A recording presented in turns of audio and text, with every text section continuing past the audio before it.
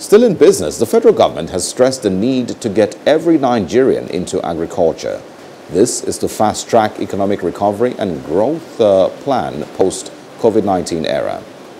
Nigeria continues to face food crisis and general food availability. To mitigate this is part of the brainstorming at this event. The Federal Ministry of Agriculture and Rural Development has called for rural inclusiveness in the agricultural sector. This will boost production and revenue base of the country. If you consider the issue of COVID, and if you look at avian influenza, you will notice that the two are like flus. And we need to actually take serious precaution, especially our farmers. And this is like an exposure for them to gain more experience in how to handle the business they are into. That the government is training 10,000 young people, of which 600 of them have already been trained. And it's not just training, it's an entrepreneurial form of training where the government will set them up.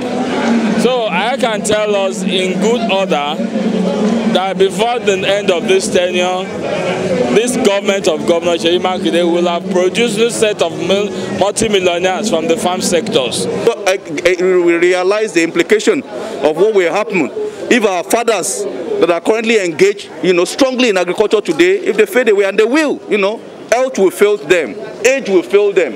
If that happens, what provisions have we made in place to bring on board the next generation?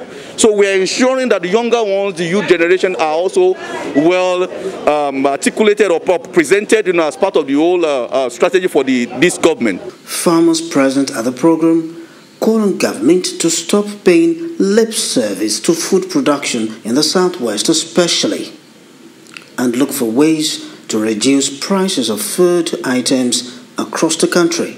We're able to work collaboratively with them, raise seeds locally. We don't buy foreign seeds. Of course, it will bring down the cost of seeds. That's on one side. Remove the effect of the middlemen.